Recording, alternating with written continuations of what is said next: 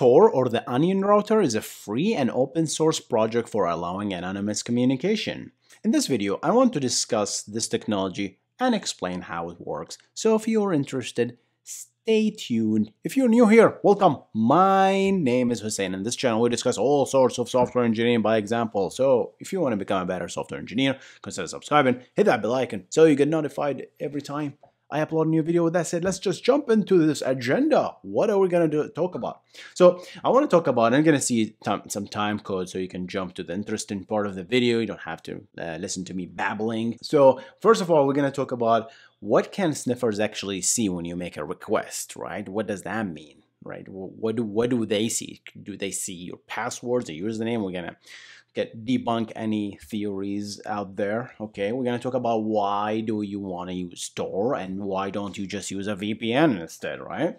And we're going to talk about how Tor works. That's what most of the meat and potatoes are. Potatoes are plural, so we're going to use R. Okay, English 101. So you learn English in this channel too, guys. It's not just software engineering, right? So yeah, trust me. Best English teacher ever. Okay, we're gonna talk about more about Tor, and finally, I'm gonna summarize this thing. Let's just jump into it. So, what does a normal request look like? And then think of this a normal request like you're visiting a page, google.com, or you're making a GET request with an API. REST API or GraphQL, or you're going through the SMTP protocol or AMQP protocol, that's RabbitMQ. Any request really boils down to this puppy, which is nothing but a TCP beautiful packet with a port, IP, destination, and the source port, right? And then the piece of data you're sending. That's all. So now, for simplicity, in this video, I am going to not use numbers, but use letters instead. I'm gonna take off the port. Okay, so the request will look like this. Okay, so you just know that this is a TCP packet essentially. Okay, so that's the B is the destination IP address. It could be Google. A is the source. Makes sense, right? So what if you want to send a request, what do people really see? If hackers or advertisement agencies that sniff your traffic somehow, right? Whether man in the middle or just run your ISP, even running your, because they can just running their own routers and they can sniff packets. What do they see? They can always see where you're going, and they can always see you because that's your source IP. They can see where you're going. You're going to google.com, youtube.com, or some political website. They can see that. They can see the IP address. What else they can see? They can not see the data if it's encrypted. If you're like part of a TLS, after the handshake, everything is encrypted, and only you guys know this. The symmetric key to decrypt that stuff, right? It's an end-to-end encryption. So they cannot really read your password if there's an HTTPS padlock on your browser. That's impossible. Okay, unless there's a man in the middle, but I don't want to talk about it. But they can see that. They can see the ports. I didn't show them here, but they can see what service you're using, whether you're using SMTP or something else, or HTTPS, or any port. If there's a well-known port, they can know what is that. And they can sell you ads based on that. So like, oh, you're visiting this page, this website a lot. You're going to this domain a lot. Even domain request to get the IP address of a specific domain, they can see that. It's unencrypted, so that's public information that they can see that. So they can see what domains you're visiting. But that's it, assuming everything is encrypted with HTTPS, right? It's 2019, guys. Nobody's browsing websites on a forum that is unencrypted anymore. I don't know if you guys doing that, but you better look that you're always using an encrypted website, right? All right, so that's how it looks like. And eventually that other server will get that piece information. So what can sniffers really see in a normal traffic? Obviously, we talked about they can see who you are. Their IP address is very visible, and they can locate you up to the city, really. Sniffers know what IP address you access, and based on that, they can say, okay, this particular website sells, I don't know, chairs and you're interested in chairs, so let's sell this guy some chair ads. Okay. Most web traffic is actually encrypted with HTTPS and TLS, so they cannot really see what you're doing. Like if you're on Amazon, they cannot really see what did you buy. That's impossible, right? And if you're Google, they do not know what you're searching for. It's impossible. Google knows, and that they sell that information to people, obviously. Okay, routers and sniffers cannot read encrypted data. That we talked about that. And when using HTTP, anyone can sniff and read the data, right? Anyone with a router or sniffer, right? So if they can tap into that traffic somehow, they will see that data and they can read it because it's unencrypted. So that's the key here. If it's only HTTP or it's only SMTP, it's not encrypted. If it's only FTP instead of SFTP, then they can see the stuff, right? So very important stuff. And we talked about a lot of encryption. We have a lot of encryption videos, guys, and TLS. We talked about TLS. I'm gonna reference the videos here if you're interested. So why don't we just use a VPN? Why is this Tor thing? All right, what's wrong with the VPN? Okay, when you're using a VPN, sniffers do not know who you are anymore because you're going through the VPN, and that VPN tunnels you to that, right? So it's like almost like exactly like a proxy, right? And then they don't know, and then they encrypt it. So even if you're using HTTP, you're encrypted, you're good. But the VPN does know who you are, right? Yeah, so that solves the problem, but the anonymity problem is still there. Sniffers cannot read any HTTP or HTTPS traffic anymore. And that makes sense, right? Because VPN encrypts that, right? They encrypts that traffic for you. So you're good. If you're using HTTP, you're good with VPN. Nobody will sniff that stuff, right? Unless the VPN is exposed. No way to find out if VPN is logging your activity or not, really, right? How do you trust those guys? Right? You pay this VPN company and they say, yeah, trust us, and we're not selling your data or not logging on it. Really. They're from California, this VPN company. That's why they talk like that. Okay, so no way to find out the VPN login information. Can you trust? It's a trust issue, and we know that governments talk to the VPN companies and they can pull information. Right? It's like, okay, this guy accessed this, yeah. They can access these websites. Again, the VPN company can only see what you're visiting domain-wise and IPs, and that's pretty much it, right? Unless you're using HTTP, purely HTTP, then they can look at the data. But if you're HTTPS, that they cannot even see that, okay? But the anonymity part is still unsolved. And there's this NordVPN recent hack that happened, right? And then people freaking out of VPNs now. Nobody's wanting to use VPN anymore for some reason. Okay, meet Tor. And what does Tor do?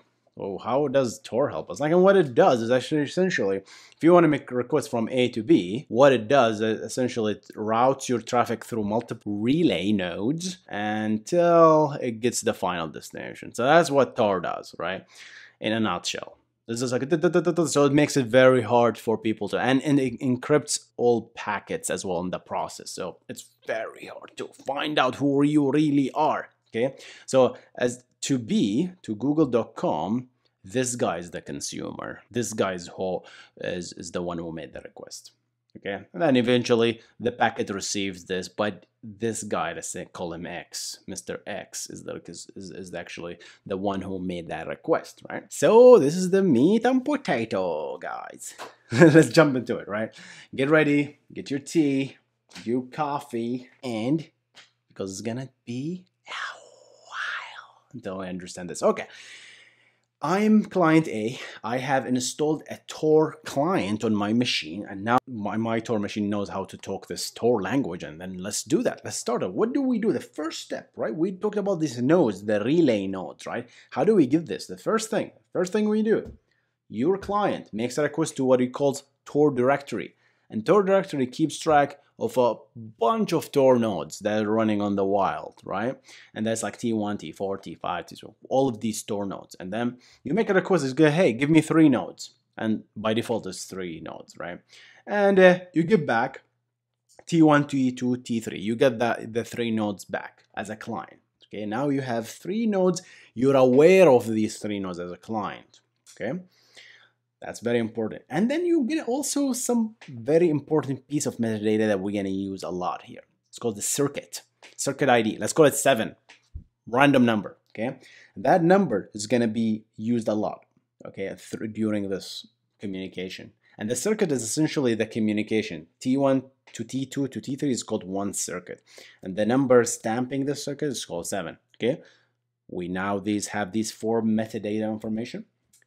Next step, I know T1. T1, by the way, is the IP address here. I just didn't want to write the huge numbers. T2 is what? Is also the IP address. And T3 is another node. Okay. The first thing the client does here, after obtaining these nodes, is establish a symmetric key between each of these nodes, right? I'm going to agree with you, T1. Let's agree on a symmetric key. And if you guys are confused about what a symmetric key encryption is, I'm going to reference a video that we made here about encryption and TLS, so you can understand all of that stuff, right? So essentially, the client and the server, in this case, this is the server, are agreeing on a key to encrypt all their communication, right? So this guy starts communicates, okay, let's agree on the key. This key, let's call it the blue key. So now the blue key is here and the blue key is here. Nobody else knows about this, okay? It's a very, very interesting, very secure encryption algorithm to transfer this key. It's not as easy as it sounds like, but there's a complex algorithm and mathematics behind it. Go watch that video if you're interested to know how do we come up with that key. But we do, nevertheless. So there is a blue key here, right? And then I establish the pink key with this guy, right? Okay, just called the pink key here, right? And then finally, there's the red key. So we have red, blue, and pink keys, right? The T3 only knows about the red key, T2 only about the pink, and T1 only knows about me as a client. I know about all the 3. That's a very important thing, okay? I know all these beautiful things. Let's do it, okay. I want to send my data. This is my original packet, remember? A to B, destination IP address and source IP address. And then this is the piece of data. This is your GET request. This is your POST command. This is your GraphQL request. This is TLS handshake, anything, right? But there is a destination IP, source IP. That's what we care about. And we're here. What do? We take that packet before we send it. We don't want to send this on the plain text. What we're going to do is says, hey, it's very dangerous to go out there, right? In the wild of the internet, well, the wild internet. Let's encrypt things. And I cannot, this is me. I don't want people to know who I am. So I'm going to change A, right, to what? To T3. Why T3? Why did you pick that? Because that's the last node that's going to communicate with this puppy, the final destination, which is B, okay? So I'm going to change this guy, the source, to be T3, and B will remain B, all right? That's the first piece of change that I'm going to make. And now I'm going to use that T3's key to encrypt that whole packet and insert it as the data for the next packet. So this is the data, and this is not encrypted, by the way. It's just painted as red, so you guys know, right? So what we want to do is this piece of data, which is actually, this is encrypted, right, has the destination as T3 and the source as T2, because this will be sent by this guy, all right? So T2 is the source and T3 is the destination, okay? So what do we do now?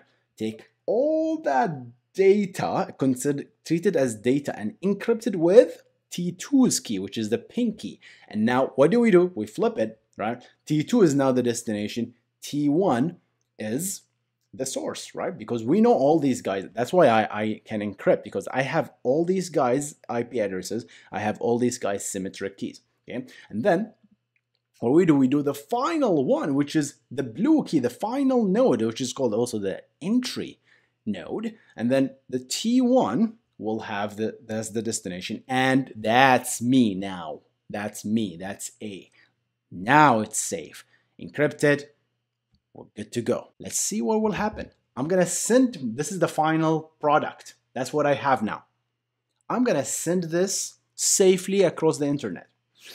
And now, if I send it, obviously, send it across this internet. This is the blue, right? I'm gonna send it here.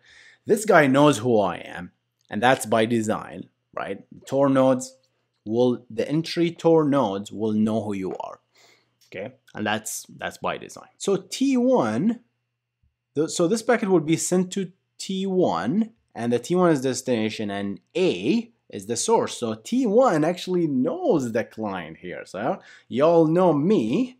I'm the same OG, okay? Dr. Dre. Okay, so now the OG here is A. And what do? We take that piece, right? This is the piece of data that is encrypted with a blue key, remember? Because that's the last key. But guess what? T1 does have the blue key, so it can take that key, decrypt it, and it looks and says, oh, that's a nice packet. Oh, there's T2. I'm supposed to communicate with that guy. Now, there's another piece of metadata here, which is inside this I didn't mention. It's called the circuit ID, which we talked about. The circuit ID number 7. And then now T1 will update its local entry. It says, okay, I'm supposed to communicate in circuit 7 with this guy, T2. So it updates itself, okay? And the source is A. So the source node is A. I'm communicating with T2, right? And I cannot decrypt this thing. I don't know what it is. I'm supposed to send it. So it's going to send it over to this guy, send that packet, take it. Oh, this guy can actually decrypt it because it's the pink key, right? It has the pink key. So it will take, look at it, encrypt it, and we get the red data, this part, right?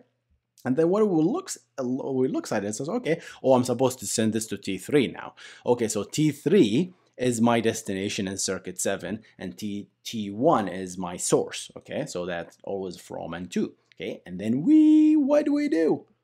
We send it over to T3, and T3 uses its key, decrypt it, to only find this is the final destination. So it knows it's the exit node. It knows that it's supposed to communicate with B, which is, it could be Google, it could be anything, right? And this could be like, this is the initial TLS handshake, guys. TLS is slow as it is. Imagine encrypting all of that stuff. So you're gonna get triple the slowness. Is that even a word? Slowness? Yeah.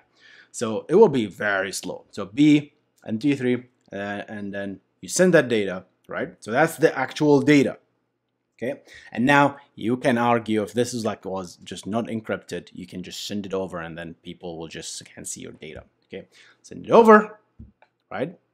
And you get the data. So the server received the data. It doesn't know who the original requester, because that's why we changed that original request. Remember, guys? Because now it says T3. Otherwise, the server will know who are we, and we do not want that. Okay, let's send up a response. Let's do the response, guys. This is interesting.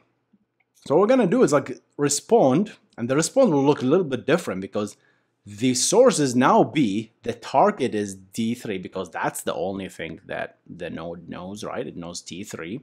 Okay, so it's gonna send it back, and that's the destination. So it receives. The exit node knows that from the socket, which is the TCP connection, that, oh, this socket belongs to circuit ID number 7, which I'm supposed to, this is a response, so I'm supposed to send it to T2. It knows there is always a table with all this beautiful stuff. As stateful as a stateful application can get, right? Because it has all this information stored in its application. So it knows that, oh, I'm supposed to send it to T2. So that was always the questions like that I couldn't answer. Like, how does it know to send it to T2? Where is this information stored? So it's stored locally because it matched it before. The first circuit actually created it and knows the circuit 7 is supposed to send it to T2. Okay, so how do we do that? First of all, we encrypt it with our key, okay? And we make the target as T2.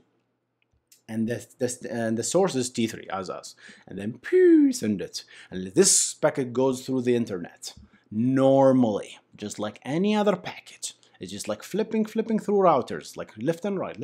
It's just a packet, right? And then eventually it reaches T2, and then T2 knows that it's a response. Okay, so what it does, like, I'm not supposed to do anything, just encrypt it, change it to my original source data, which is T1. I need to change it to T1, T2. send it over, send that pink package, get up, get the blue key, and oh, same thing. T1, I got it from T2. I'm supposed to encrypt it because it's a response, encrypt it back, add another additional layer of encryption, and just whew, I'm supposed to add A now here. So let's send A the data, right? And so that nobody looked at the data, you send the results to A, and then you as a client, you know it's a response. Oh, you know the first node is the blue key, so I need to decrypt that. Let's look at that. What's inside it? Ooh, I know the pink key because I have all the keys as a client. Decrypt, we got that.